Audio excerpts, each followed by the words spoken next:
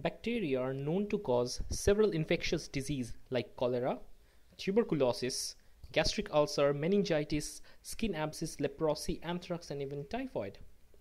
So, whenever you are infected by a bacteria and you have a bacterial disease, your doctor would prescribe something called antibiotic, and you would come home and swallow that antibiotic, hoping that that antibiotic would cure your disease.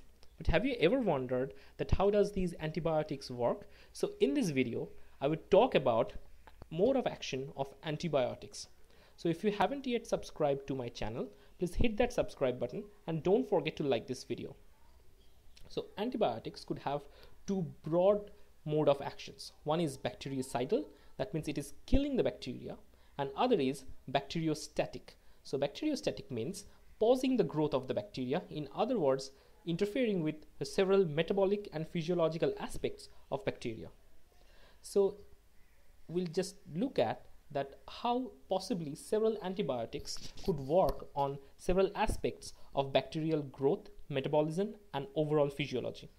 So antibiotics like polymyxin B interferes with the cell membrane, and it actually make the cell membrane more leaky and damage the cell membrane, and thereby the bacteria dies by osmolarity disbalance and the pressure disbalance.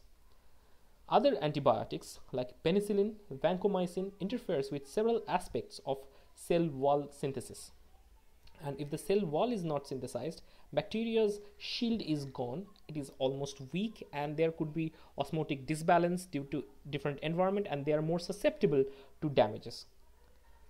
Other antibiotics like puromycin, kanamycin, neomycin, streptomycin, etc.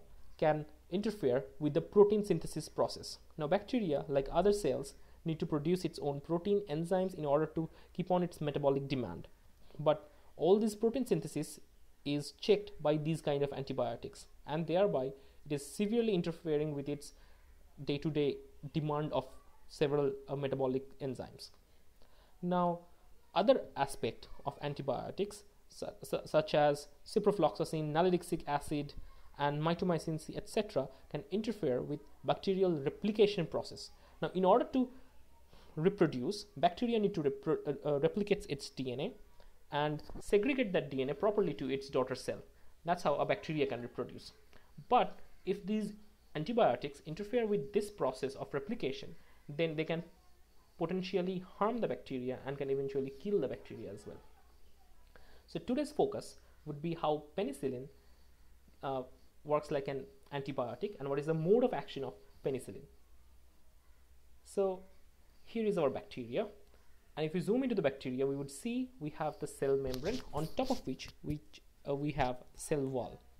Now cell wall is formed of a polymer of N-acetyl glucosamine and N-acetyl muramic acid. Now N-acetyl glucosamine and N-acetyl muramic acid polymer are interlinked by a pentapeptide bridge, and inside the pentapeptide bridge a peptide bond is formed between mesodiamylopamelic acid and D-alanine, and this bond formation is catalyzed by transpeptidase. So penicillin, in short, interferes with transpeptidase action and thereby interfere with bacterial cell membrane cell wall formation process. So let's just look at how normally bacterial cell wall is formed and what is the role of transpeptidase in formation of the cell wall. Then we can appreciate how penicillin can interfere with the cell wall formation process. So inside the bacterial cell, inside the cytoplasm, UDP linked N-acetyl muramic acid is linked with several pentapeptides by a sequential enzymatic steps, and that is carried by a carrier known as bactoprenol, which is carrying the N-acetyl muramic acid linked pentapeptide to the top of the cytoplasm. And what happens is UDP N-acetyl glucosamine interacts with N-acetyl muramic acid, and thereby it forms the basic subunit for formation of the cell wall. Now, as the bacteria grows, the transpeptidase enzyme bind to the specific D-alanine amino acid in its active site, and D-alanine has a specific structure which fits properly into the active site of the transpeptidase, and thereby transpeptidase forms a peptide bond between two pentapeptides from the opposing sides, and thereby the whole polymer of cell wall is formed. Now what penicillin does is it already binds to the active site of the transpeptidase, because penicillin has a very similar structure like D-alanyl D-alanine, and thereby penicillin can interfere with the process of transpeptidation, and thereby cell wall is not formed properly and many crosslinks are not formed. So it's a weak cell wall which is prone to damage, especially osmolarity damage and all this way. So that's why ultimately the bacteria gets osmolarity damage and several other damage, and thereby the bacteria dies eventually.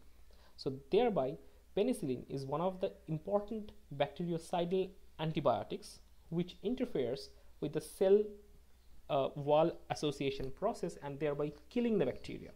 In the next video we would look at how bacteria has grown resistance against this kind of antibiotics. So if you like my video, give it a quick thumbs up. Don't forget to like, share and subscribe. Thank you for your support.